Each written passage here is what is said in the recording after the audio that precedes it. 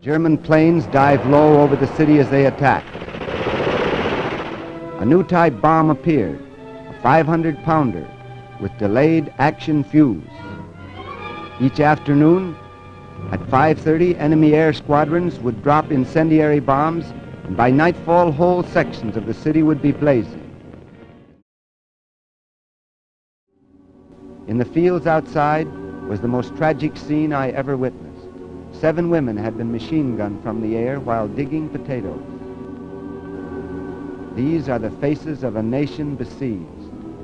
These helpless civilians were the real victims and the unhappy heroes of the war of siege.